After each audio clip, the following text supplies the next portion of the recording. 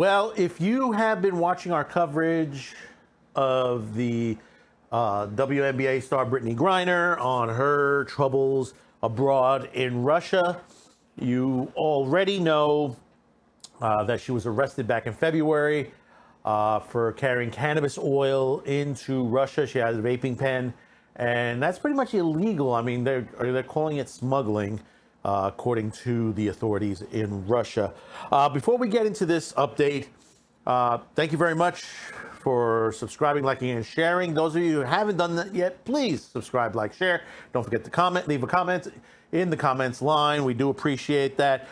We've had a lot of views in the last 2 weeks during the holidays, especially since this is the slow season.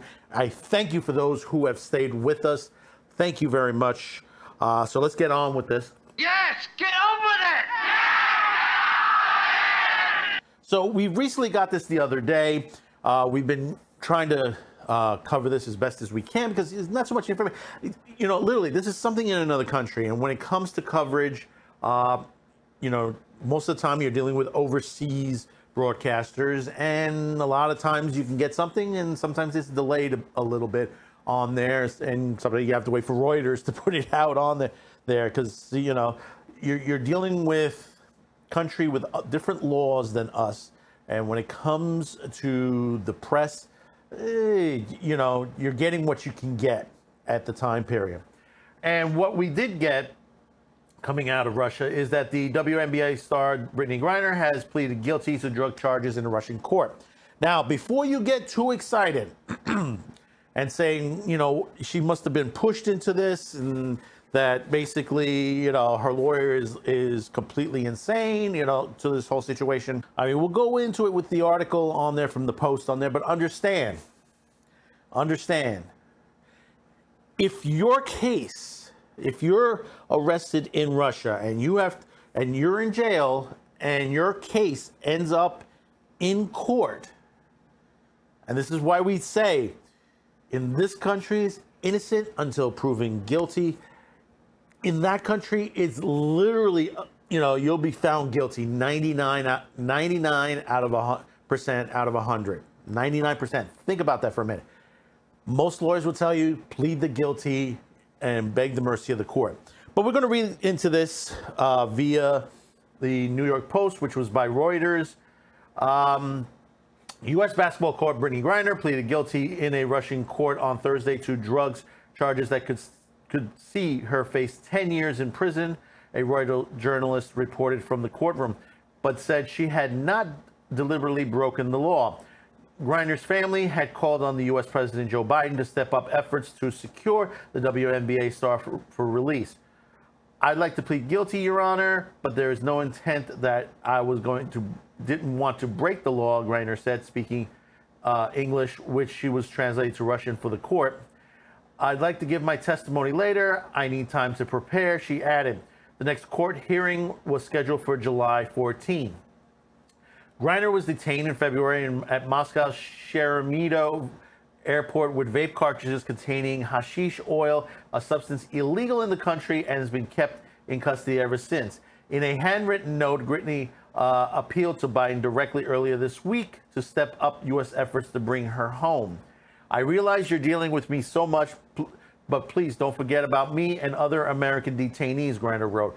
Please do all you can to bring us home. Biden spoke to Griner's wife on Wednesday, telling her he was working to have her released as soon as possible, the White House said. The U.S. officials and many athletes have called for the release of Griner, or as BG as she's known as basketball fans, who say that she's been wrongfully detained. Griner's detention has also prompted concerns that Moscow could be using the two-time Olympian gold medalist to negotiate the release of a high-profile Russian citizen in U.S. custody. Russian authorities said there's no basis to consider Griner's detention illegal and that the case against her is not political, despite Moscow's fraught relations with the United States over the Russian military intervention in the Ukraine. Moscow's Deputy Foreign Minister Sergei Ryabkov said on Thursday it was difficult to exchange prisoners with the United States and suggest Washington stop talking about the fate of Griner. Griner, a center for the Phoenix Mercury's, the Women's Basketball Association, has played UMMC in Russia's Women's Basketball Premier League to boost her income during the WNBA offseason, like several other U.S. players. Now, the thing about it is, you could take this with a grain of salt to the whole situation, but here is the situation. Griner's not the only American trapped overseas in jail, and not only in Russia. There are many Americans that are being held overseas in many different countries. And the American press does not push out all of these people. Does not talk about, they talk about some of them, but not all of them. You know, we find out later after they get released and all that, you know, situation, but after many, many years of imprisonment. Now, like I said, is BG's more important, less important? All that? It's about the same overall. Has this current government done enough to handle the situation? No. Hell fucking no. The way they've been handling this, it's not been good. You had a situation, I think it was in Sweden, we reported this before, with, if you remember back in 2019, you know, you discussed ASAP Rocky, who was found guilty in Sweden, and what the previous administration did to get him out. See, and that shows you that, you know, the push on there. That administration should have did a lot more, because, like I said, there are a lot more people that are in prison in other countries. And the other half of this is, remember this thought. For those of you who are planning trips abroad, take the moment, and I'm telling you, take the moment. Look up the laws. Look what you're putting into your luggage. Look what is in your phone, your laptop, your tablet. If you're going into a country where nudity or partial nudity, pornography, or anything of the nature that's close to that is illegal, you purge it from your phone immediately. Even if it's an artistic model or anything of that nature, or artistic picture of anything of that nature. If you are a person who vapes, note the laws of the oils that are brought in. And I'm not only talking about cannabis, look at all the ones that are available. That, you know, if you're using a particular oil in your vaping pen, be sure that oil is legal in that country. And if vaping is legal in that country, or smoking, remember that situation. And while you're there, note, when you're doing photography or anything like that, note the laws for that as well. There are many laws. I've put out a couple videos, but there are other YouTubers out there who have put out detailed videos of countries like Thailand, Indonesia, Russia, Saudi Arabia, you know, the Arab Emirates, Qatar, many of these countries. I mean, we got a World Cup coming up around the corner. If those of you who are planning to go to that part of the world for World Cup, understand the laws when you get there. You know, there's a lot that you can do and not do. And especially if you're a female, if you're going over there, understand the laws of what you can wear and what you can wear also as well. I mean, I could tout back to Bali that women have been arrested for wearing thong bikinis. This happens. This is something that goes on day in, day out, across the world. People get arrested. Some of them do end up to be okay and get out, and they're asked to leave the country, and that's fine. You know, but there are others who are in jail for, you know, for what's considered major situations on there. We already discussed an Instagram influencer who was arrested because of the picture she was shooting in Bali. This is a constant.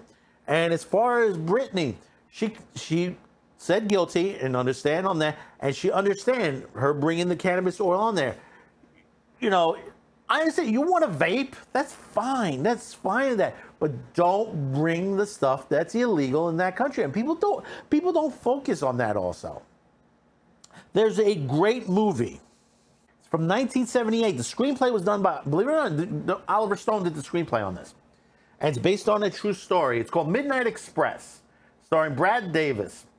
This is a fantastic movie. John Hurt is also in it, Randy Quaid.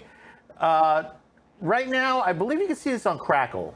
I think Crackle has this right now. If you haven't seen it, and Fubo also has it. If you haven't seen this movie, catch it. And the reason why, this is what can happen to you overseas. This is a true story about Billy Hayes, who was a guy vacationing in Turkey. And he decided, well, I'm going to make some money, and I'm going to bring back hash out of Istanbul. And what happened was he strapped it to himself, and he tried to board the plane, and basically he was arrested. At first, they thought he was bringing a bomb aboard, but it actually turned out to be hashish, and they gave him a life sentence. A life sentence. He was in there, tortured. He was brutalized. You know, the things that he went through. Now, he did finally escape and made it back to the U.S. in the end. Now, just to give you a little, you know, spoiler there, but yes, he did make it back, you know, alive and well.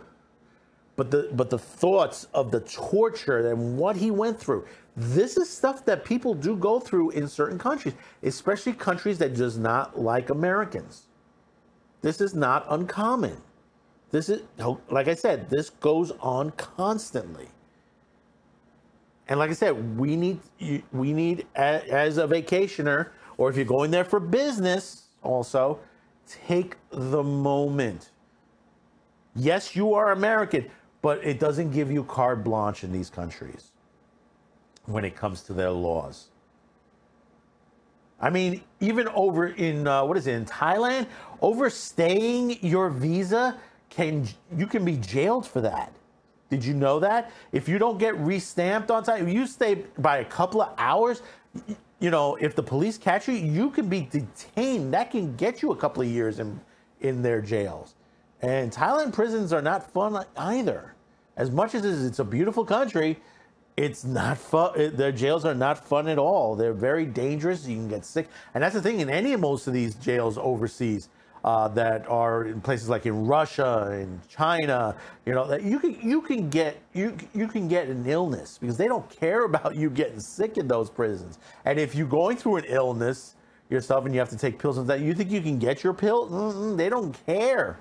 They don't really care. You know, you could say the human rights groups should be protesting these places and all that. Well, you know, it's a lot harder than you think.